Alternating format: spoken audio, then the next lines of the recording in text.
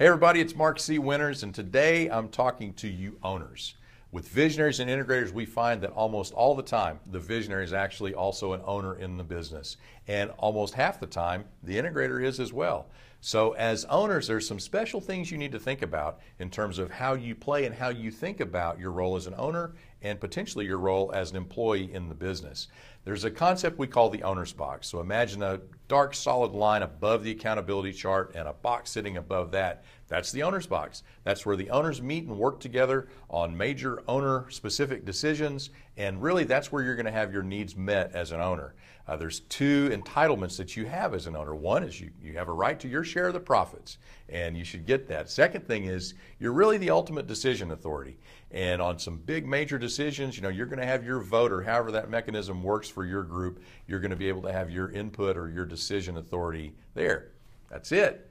What you'll notice is missing from that list is you don't have the right to be an employee necessarily in the business.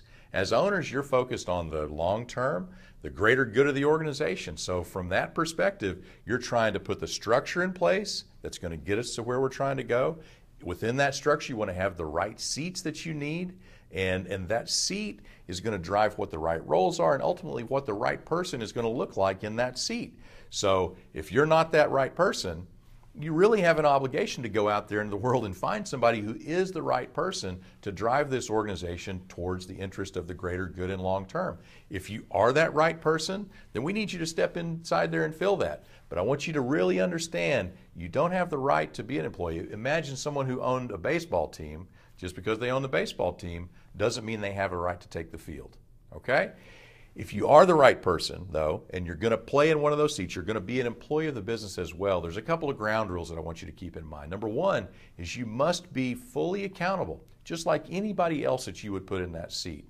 Number two, it's important that you set the example and really be what you want to see from all the other employees in the organization.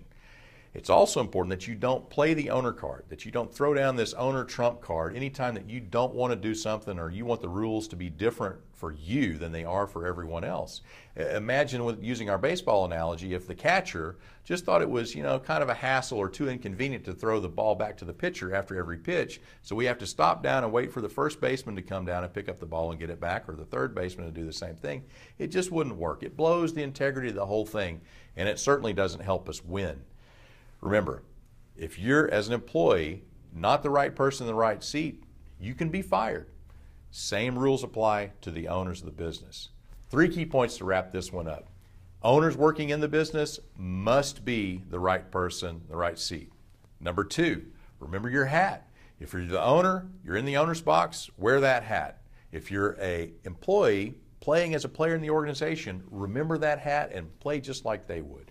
Finally, number 3, set the example. Play by the rules. Be what you want to see in the organization. All right?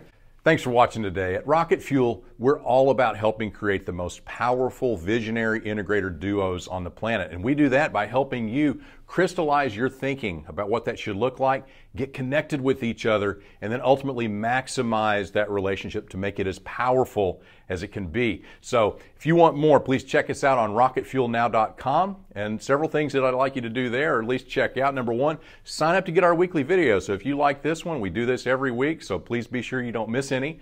Number 2, take the Visionary Integrator assessments. Go on there and see really how you're wired. See what your edge of that 2-piece puzzle really looks like. Number 3, join our private groups just for Visionaries and Integrators. A lot of really interesting, cool things going on inside there you don't want to miss out on. Number 4, check out the Integrator Mastery Forum. Did another video on that. Might be something good for you. Want to get on the waiting list and take advantage of that opportunity. And number 5, read Rocket Fuel. If you haven't read the book already, please go read that. That's where it all started. And if you liked it, we'd love to see a review from you out there. We really love hearing that kind of feedback. So thanks for watching.